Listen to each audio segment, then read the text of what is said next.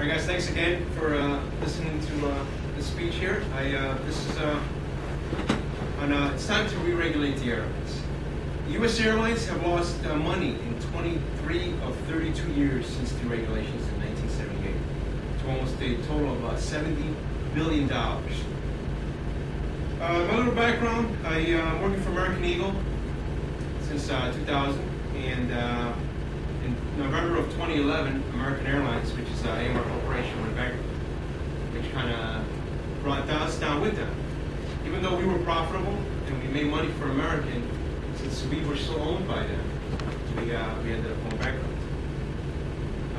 They've tried to divest American Eagle twice in the last 4 years without success. And the way things are going, eventually it will be divested into our own separate company. But as of now, we went through the bankruptcy process. The airlines, 24 airlines have gone under since deregulation. And all the legacy carriers that we have now, United, American, Delta, they've gone through the bankruptcy process. These ones maybe sometimes twice since deregulation. So there's something wrong there. I mean, the regulation was meant, the Airline Deregulation Act was in 1978. It was put out by Jimmy Carter.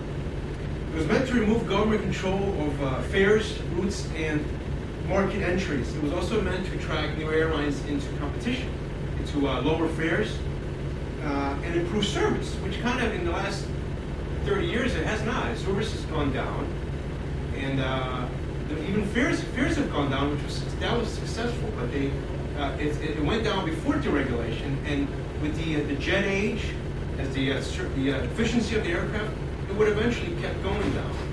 Now, what happened now, prior to that, over 40 years, it was called the Civil Aeronautics Board, and they assigned routes, set fares, and ensured that the airlines remained profitable. And Jimmy Carter thought that it was not right, so that's when he deregulated the airlines. A lot of the legacy carriers, TWA, Braniff, Pan Am, had a fight with new competition. Biggest was Southwest. Southwest is only about 30 years old airline, and they competed and was able to manage to drop the fares and knocked out TWA, Braniff. I mean, other factors contributed, but that was part of it. Now look at JetBlue, look at Frontier or Spirit, low-cost carriers, part of deregulation. What happened was everybody tried to sell the same seat model. So the airlines had to go different routes, right? You couldn't change the seat models; they had to drop tickets. Now airlines are trying to get money somehow. Baggage fees, more room for leg coach, more room for leg room for coach. So they're getting the fees some other way. And so they came into so then they had to do it some other way. They had to come into labor, right? In 1978, labor was 40% of the total cost of the airline. By 2010, it became 25% of the total cost. Fuel, labor were the two biggest costs of airlines. Pilot pay, let's just talk about pilots. Pilot pay has declined 40% since the regulations. In 2010 dollars, in 1977, a pilot averaged about $222,000. Now, a pilot's averaging about $132,000. We're talking major pilots. So the price has declined 40%. Where other industries have only declined about 9% since then. The biggest contributor for the Airline Deregulation Act was the Railway Labor Act of 1926. That was put into effect to stop the strikes of labor of the railway industry. A lot of prior to the Civil War, a lot of the railway they just decided to go on strike all the time. So they entered the Railway Labor Act in 1926. The airlines were added into 1934. What happened was the law prevented contracts from expiring and to maintain the status quo regardless of any expiration date. So you look at American Airlines. They went into bankrupt in 2009, but they were actually in negotiations since 2006 for a contract. So they were working on a contract for almost 6-7 years. And the Railway Labor Act was what kept them from actually going out on strike, because that was part of the Railway Act. You have to negotiate a contract, and that's put into by the National Mediation Board, which was a 3-person panel put in by the president to look at negotiations between the unions and the management for new contracts. Any acts by the union to disrupt the operation or cause an economic harm to the employer were met by punitive damage. That's why you don't see everybody just going on strike. You have to really try to get into the NBB has to declare an impasse. You go in 30 days cooling down period, and then you go back into negotiations if you can, and then you can get the self-help, and then that's where the airlines can go on strike, or you can lock out, the management can lock out the employees.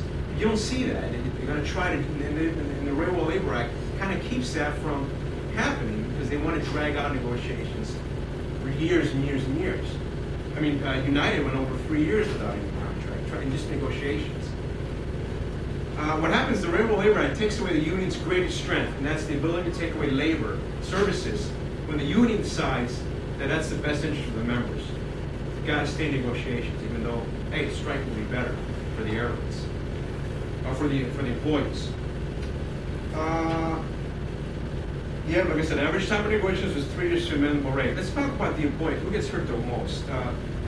We all know about Sully Sullenberg. He landed the United on the Hudson River. He went into front of the House Aviation Subcommittee, and he was told that his pension has been cut 40%, and that doesn't even include his. His pay has been cut 40%. It doesn't even include his pension, which was terminated. Management went into labor in many ways: mergers, bankrupts, strike breakers, loss of pensions, outsourcing, which is happening here at our company right now. They're outsourcing flying to bring into just to get into labor's wedge, putting the wedge into labor. Who's benefiting then? Is the consumer benefiting? Well, yes, they've got lower ticket prices, but services deteriorated in a lot of the major airlines. If you've traveled lately, you talk about going on Delta, going on American. Things are changing now, but this Deregulation Act was a big hurdle. The way they had to do executive pay is they've benefited the best. Now the only group has benefited from deregulation as executive compensation has vastly increased in proportion to their tenure of the executives. So technically, how do we tilt the laws back to prior to deregulation? The members were better, management had to get members to raise the contracts to keep the members happy. But as deregulation happened, it went to the management side, and they drove the wedge to labor. It's going to be tough because we have a House of Representatives filled by Republicans, and senators is the majority of the Democrats. The Senate is the majority of the Democrats. There's probably zero chance to change the Railway Labor Act. The only thing that we can do is pressure Congress to change laws to support consumers and maybe introduce some form of regulation. So in my personal opinion is we need a national policy that provides a balance between employees and management and the airlines. And I think it'd be tough to change, but I think if we pressure our Congress to do that, I think it might change. We can put the Congress back to being regular the airlines. That's it. Any ideas, any questions, any comments? All right, thanks again, guys. Appreciate your time.